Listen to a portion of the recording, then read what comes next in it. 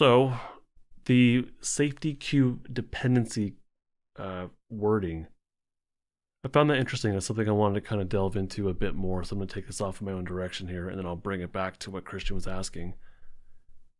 Do we become, well, the way where I want to take this is, do we become dependent on safety cues? And if we do, so what? They're safety cues, right? Like, what does it matter? And I guess where it matters is if it's a safety cue and that other person is your safety cue, then we might be using them for our own benefit, question mark, kind of benefit, pseudo benefit. So we might be utilizing someone, we might be using them as a tool.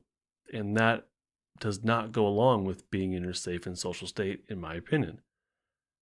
If you're in your safe and social state, I don't think you're actually going to be utilizing somebody else as a tool so that you can leave the house. That's going to come from desperation, of course. That's going to come from needing to minimize the amount of pain you're in. That's going to come from needing to be functional, absolutely. But at some point, that may be done at somebody else's expense, and I can see that being a problem. So if that dysregulated person is not considerate, and that's just one scenario, but there could easily be scenarios where that person becomes manipulative of another person in order to feel what seems like safety or relief or protection. That could easily become a problem at that point. But I wouldn't really call that a safety cue. To me, that is a diminishing of defensive energy, which is something, but I wouldn't call it a safety cue. I mentioned earlier I like the smell of oranges. Well, how about that? Could I become dependent on the smell of an orange in order to self-regulate, to climb the top of my polyvagal ladder and feel safety? And if so, so what? Who cares? And I could see, maybe if it becomes like an addiction or something like that, maybe if that's interfering with my basic functioning, at that point it becomes a problem, sure. Like if I'm in a therapy session and I have to leave and go sniff an orange in order to come back into the therapy room and be effective, yeah, I can see that being a problem, sure. But what if we're just using safety cues to self-regulate? Isn't that kind of the whole point of safety cues, at least self-regulative safety cues, the ones that we kind of have some control over? Those, things that anchor us in our safety system. That's the point, right? Is to feel safety. So what? Like, what else would you do besides utilizing some sort of safety cue or safety anchor? What else would you be utilizing in order to get to your safe and social state? These external cues are for our senses. So the smell of an orange, that I utilize my sense of smell in order to ground myself. A visual of nature. A lot of times in therapy, I'll have a screen with a picture of nature in it, just that I find on YouTube, and that helps ground people. So it's a safety cue for my clients, yeah. And they use their senses in order to climb the top of the ladder to safety. That's self-regulation, right? Isn't that a good thing? Or we could even use top-down internal cues, like telling ourselves that we're amazing and we can handle whatever situation it is, or doing some sort of cognitive reframe. So we can do top-down cues to regulate as well, and that's kind of a safety cue. I don't personally see an issue with that. Now, if we do these things, is that becoming dependent upon it? I don't necessarily think it is. The issue for me is, are we building our self-regulation or not? If we do these things, if we turn to these things, if we have a menu of options, but that brings us to safety, and we utilize what's on our menu, which I think is a really good idea, is it building our self-regulation or not? Are we building up our independence, our ability to self-regulate or not? Are we actually building up our distress tolerance? We all need safety cues. This is very normal. We're all going to utilize these external and internal safety cues. That's not an issue. but are you actually building up your capacity to tolerate more distress and to self-regulate? That's what it comes down to. And the way you might measure this, or something you could ask yourself or think about when you think about your clients for my therapiers, it's an issue of, it might be an issue of, I need to feel better versus my autonomic nervous system needs more regulation.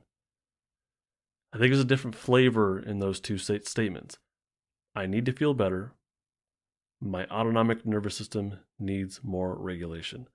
I need to feel better. That can easily turn into addiction or relief seeking or protection seeking. That can turn into those situations where your basic functioning is at risk, or you're eventually unwittingly even manipulating somebody else as a tool for your own feelings of protection. This is, I compare this to like a medicinal kind of mindset, that we are reliant on a safety cue as a dose of medicine, or we are reliant upon experts to tell us what to do to feel better, to make the feelings go away. I need to feel better. Make this stop. Make this go away. And we know from polyvagal theory that story follows state. So that means that the thoughts in our mind follow the state that we are in our autonomic nervous system. And that I need to feel better, that can have a very panicky kind of flavor. I think that could probably fall into any of the defensive states on the polyvagal ladder, but my mind goes to like a more of a panicky, like I need to make this go away. I need to make this stop. And now if we're utilizing safety cues at that point, not necessarily bad, but I could see that becoming a dependence. But at that point, it's used more as a coping skill, maybe, but it doesn't sound like genuine self-regulation building.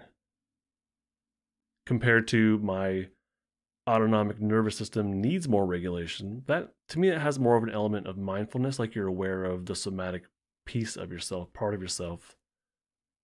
Not that it's different, but as distinct from your conscious awareness. You're able to witness your somatic needs. You're able to notice that your thinking self may be out of misalignment with your somatic self, and that these things need to align. Come back to baseline, come back to the present moment. So my autonomic nervous system needs more regulation. I think it's more of just like it's an accurate description of what's happening, rather than I need to make this stop, make it stop. But the trick here is that you kind of have to have some safety activated already in order to have that level of mindfulness. So that's kind of the catch there. So this, again, brings me back to what I asked before, which is, are we building self-regulation or not? Safety cues are not an antidote to make defensive feelings go away. That's not what it's about. That's just maybe coping at best. That's just dealing with the moment and getting through the moment. And that's not bad. I'm not knocking people for that at all.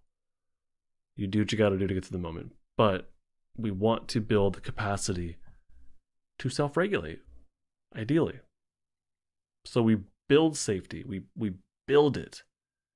It's not something we turn on by smelling an orange. I mean, it is, in that moment, can be grounding. But does that help you to build self-regulation overall? We build safety. We don't just turn it on. Building Safety Anchors, my course, that's designed to build safety over time. I do have a 30-day option and a self-paced option. But the idea here is to identify what brings you to safety, and not just identify what brings you there, but to incorporate it more into your system, mindfully, especially mindfully.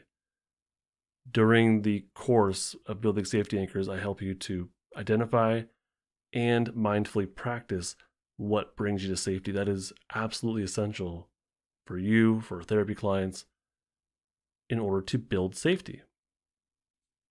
So Building Safety Anchors helps you identify different methods, different ways to bring yourself to safety, but also how to mindfully experience them and build that capacity to actually stay in your safety state And then over time, the need decreases in general, I think, to do something like smelling an orange or being with someone to get out of the house. The need for that should decrease over time. And BSA is not supposed to be a replacement for therapy, but it can help to reduce defensive feelings by increasing feelings of safety. And if you can practice this every day, or just maybe even weekly, if you just practice it, the need to do a grounding skill should decrease over time.